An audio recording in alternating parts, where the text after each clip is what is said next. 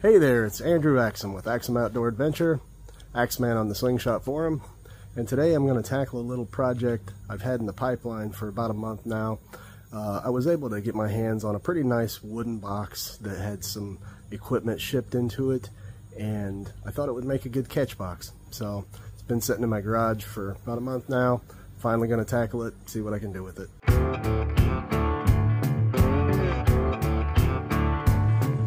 So this is the box, and it came with a lid. Thought about putting the lid on some hinges and putting it back on there so I could close it up when it's not being used, but I think I may have thought of another idea. So the first thing I did is cut a piece of wood off of the lid that will fit in here to sort of form an angle so that all my shots will roll back to the back. Hopefully that'll help keep them in and keep them all towards the back where they're easily collectible. So here it is with that piece attached. It will help the ammo catch in there and roll back down to the back, hopefully. So here is the basic box. Just put the little slanted piece down in there so the shots roll back and they're easy to collect, and put a little extra piece on the front there just to kind of clean it up. Now I'm going to take it around back and paint it. So here's the box painted. Just kind of wanted it to be protected from the elements a little bit, and I just painted the whole thing black.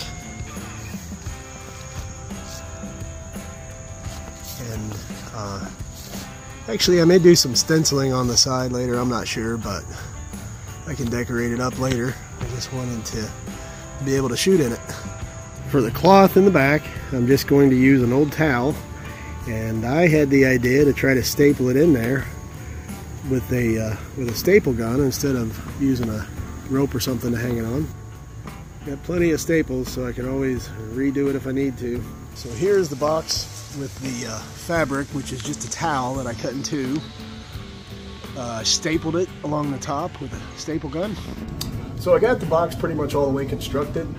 Got the fabric, which was just an old towel that I cut in half. I used a staple gun to staple it to the top of the inside of the box. Was able to fire off about 5 shots before it started raining pretty hard, and it seems like it's grabbing the shots and depositing them right where I want it to, so that part's good. I'm going to wait for the rain to die down a little bit. In the meantime, I'm going to string up some spinner targets and put those in the box after a while and take a few shots and see how it works. So here is the finished box, and when I say finished, I may still do some other things to it. I thought about doing some stenciling on the side and stuff, but today I wanted to get it painted to protect against the elements, and I just wanted to get it functional.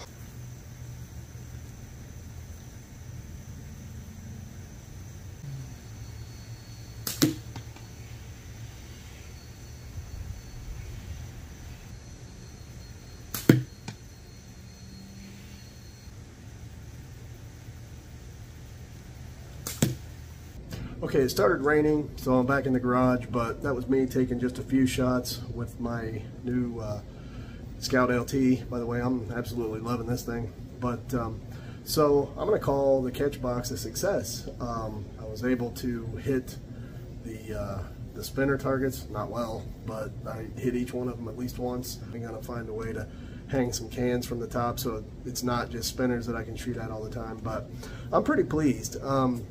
I got a receipt here. So this is the receipt from Menards, and the total that I spent was $11.72. That was for spray paint, and I bought a pack of the little eye screws to hang my string on there for the spinner targets. Didn't have any of those, but $11.72. I got the box for free from work.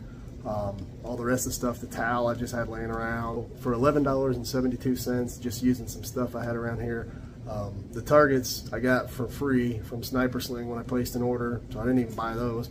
So $11.72 for a do-it-yourself catch box. I'm going to call it a success.